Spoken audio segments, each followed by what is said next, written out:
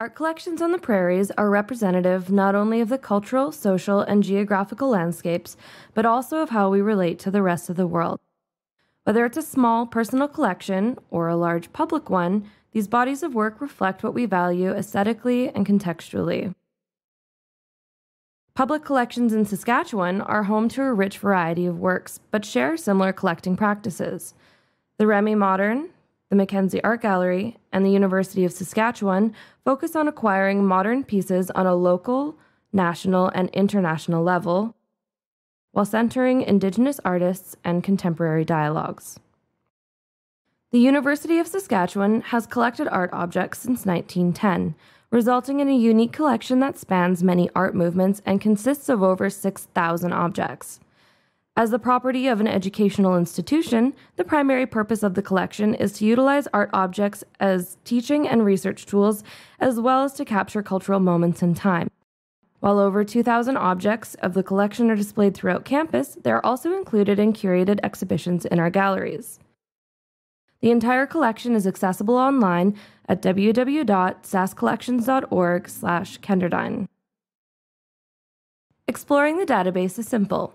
You can punch in keywords, themes, or names into the search bar. For example, if you really want to look at art featuring ducks, you can type that in and search through the results. When you find an object of interest, you can click to enlarge the image as well as view the details of the object, such as size or the artist that produced it. The database also includes different search functions under the Browse tab. The sidebar includes categories such as object title and source. If you wanted to view the oldest work in the collection, you can use the date function to search by decade. 1510 is the earliest, and the only work we have from this category is a print by Albrecht Dürer, The Beheading of John the Baptist.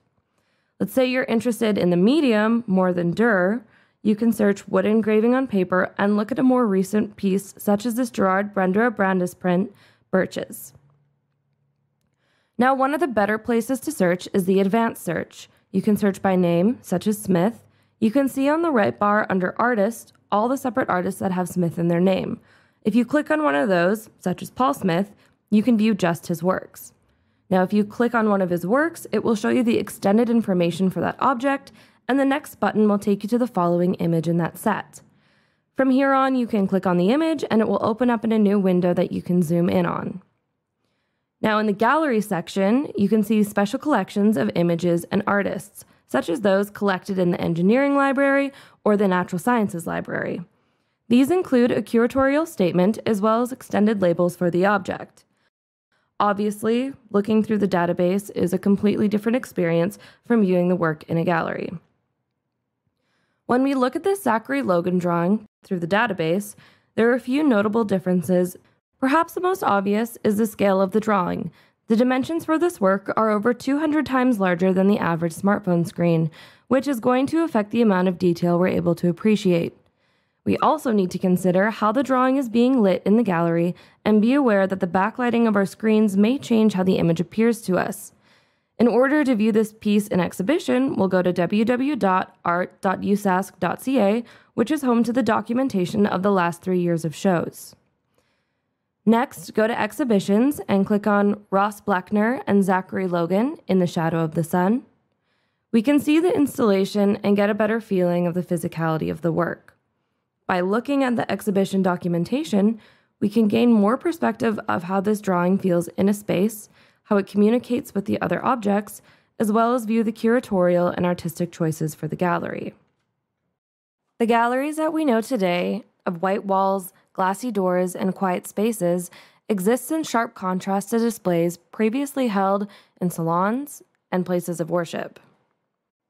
As the world raced towards modernism, exhibition was a practice that continuously evolved. While white walls weren't unheard of prior to 1933, making an appearance in Boston in 1909, Germany was the first to standardize the sterile setting.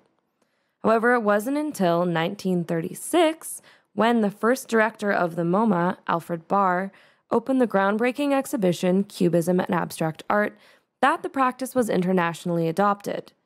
While this format is still used today, artists and curators are increasingly pushing the boundaries of exhibition. Material Girls was shown at the Kenderdine Gallery in 2017. The three curators, Jennifer Matatek, Blair Fornwald, and Wendy Peart, took a maximalist approach for the installation, painting and wallpapering every gallery wall. This exhibition brought together the disparate works of 25 female artists to collectively address critical ideas around feminization, identity, ornamentation, and materiality. This approach to curating challenges the pretense of neutrality performed by the White Cube Gallery. The term the White Cube was coined by Brian O'Doherty in a series of essays in 1976. His critique of the White Cube was that it removed perspective from the work, as well as mirrored 20th century society's obsession with social and intellectual snobbery, famously saying that the ideal gallery subtracts from the artwork all cues that interfere with the fact that it is art. Assuming you don't live in an art gallery, looking at art digitally gives you the opportunity to view pieces through a different lens. Consider what you're hearing, smelling, even tasting. Are you in a creepy basement? Maybe you're on your couch, or maybe you're drinking coffee. As you experience art through a screen, take a moment to also observe your surroundings. By doing this, you can curate your own experience and enrich viewing digital art from online exhibitions to social media.